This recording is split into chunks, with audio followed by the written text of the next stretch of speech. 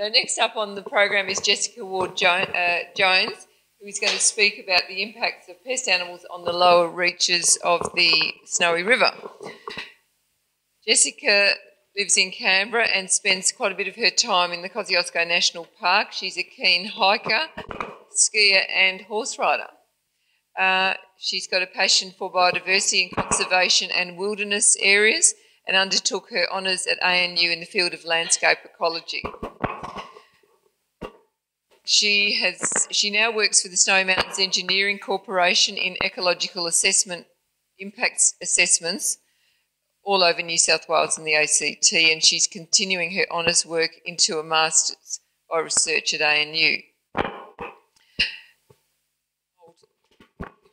Thank you. So hi, I'm Jess. Thank you for having me. Let me see where I am. So yeah, I'm a Masters by Research student, but I'm here today to share with you some of my research that was looking at impacts of pest animals on a catchment system in the Snowy. I'm here today on behalf of Richard Swain and the Invasive Species Council. And here it goes. Okay, so you guys are probably pretty familiar with the area, but my research sites were focusing, is that okay? Focusing down on the Biadbo and the Pilot wilderness areas, looking at the catchment areas and the steep slopes that flow into the Snowy. So this forest is dominated by the Calitris white cypress pine and the Eucalyptus albans forest. This forest is actually quite a unique occurrence. It's the only occurrence on this side of the dividing range. It's also a really important representation of box gum grassy woodlands, which are critically endangered all over Australia. So I found this forest really interesting to look at in terms of pest animals because impacts of horses have been done quite a lot on wet systems, bogs and fens, but not really on dry ecosystems. And in a way, they're really important because dry ecosystems take a lot longer to recover. This is in a rain shadow area. You guys are probably familiar. It's just over there. And this is what it looks like. Oops, that one. Really steep slopes, which are really prone to sheet and gully erosion. And the problem with that is as soon as it rains, we get overland flow, which carries sediment down straight into the Snowy, and it starts clogging. So looking around into the forest, you can see it's in a really degraded state at the moment. Here is a root system that's been exposed on a couple 100-year-old tree. So here we can see that it used to be a solid few centimetres higher than that. So imagine the sheer tonnage of soil that's been lost over hundreds of years over this wilderness area. And you can see here is some of the sediment that's been caught up against some wiring. Same thing with the understory. There's a really obvious lack of understory and midstory, and this is really important because that vegetation is responsible for holding together the soil surface and stopping that sediment from flowing down into the river. But this forest did not always look like this. Early descriptions of the area described it as wide open lush grasslands with chocolate soils. So how did we get here and why does it look like this now and why is it so degraded?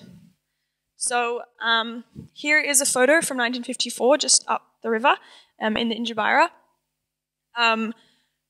This is what it looked like. Degraded, it's a little bit better, but it didn't used to look like this. So Ian Pulsford, who's one of my research supervisors for his master's thesis in 1991, put together a really detailed chronology of disturbance in the area. So the first one, which Claire talked about, was the removal of the Indigenous people. So for thousands of years, they were regularly setting low-intensity fires which maintained an open structure of the woodland. And that was suppressing regeneration of trees, keeping it the way it was. So by 1856, the Ngarigo people were removed completely from this area and there were no longer these common fires. So the first change in the landscape happened because of the fire regimes. The second thing that happened to disturb this landscape was the cattle and the sheep grazing. So along the Barry Way, along the Snowy River, you guys are probably familiar, the cattle used to move from the high country down to Victoria. And the Australian vegetation did not evolve to be able to cope with the grazing habits and the hooves of these animals moving through. So we lost the vegetation, and then in turn, we were losing the structure of the soil and ended up looking a bit like this. And the last wave of disturbance was the rabbits that came through in plague proportions in about 1900. But by 1974, the whole area was involved into the Kosciuszko National Park, and the cattle and the sheep and the rabbits were all removed. So my question was, why is this landscape still so degraded? So to look at this, I have a hypothesis that horses and deer are having an impact. Here are some guys that I found along the way. So yeah, my hypothesis for my research was that they were responsible, and I wanted to know what the impacts were and whether they were. So to do this, I used a framework that was developed by one of my supervisors, Richard Thackway. I collected data to looking at the structure, composition, and function of the vegetation, and as well as the soil functionality. And conveniently for me, in 1991, Ian Polsford set up exclosures. These exclosures were looking at trying to find out whether rabbits were having an impact, but successfully kept out the horses and the deer. So what I've done is I've compared the condition of the inside of the exclosures to the outside and seen overall what the impacts were. So what did I find?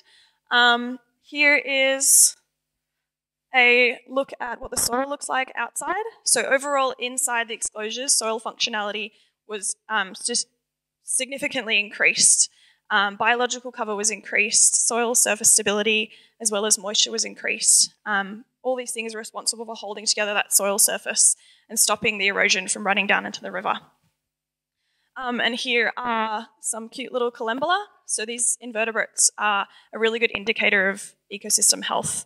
You can find up to 1,000 of these per square centimetre in a healthy ecosystem, but I didn't find those. Looking at the understory, here is a really nice fence line contrast to where the horses are and aren't. Outside, inside. Understory, structure, cover, height, structural diversity and reproductive potential was significantly better where the horses weren't. Again, holding together that soil. Same thing with the mid-story. This is a really obvious one. Structure and diversity was much increased where the horses and the deer aren't.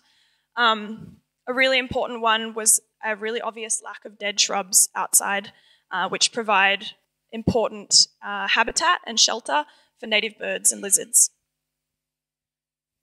Interesting, there was no, here's a photo of the exclosures. You can really see there's a big difference inside and outside. There was no difference within the overstory. We're guessing because these trees grow to a couple hundred years old, 35 years of exclosure was not enough for them to regenerate. So the next part of the research was to determine what was causing these impacts. So we did some camera trapping and found 2 species of deer, the fallow deer and the samba deer, as well as the horses in the forest. There's also the native macropods, the kangaroos and the wallabies, and some possums. But this was just indicative. That was telling us what was here, but we wanted to know more about the density of what was here. So we replicated some dung transects, which are an indication of herbivore density. So in 1987, you can see that rabbits and kangaroos were the main source of dung in the area. But several years later, this year, we found 84% and 4 times as much more dung was by horses in the area. Only 1 to 2% was from rabbits and kangaroos. So they're really being pushed out. There is not much happening. So, what does that mean for the snowy and for this system? So I can see here via my research that the forest is capable of recovery, although it's going to be very slow. And for it to recover, it really needs to have the removal of these pest animals.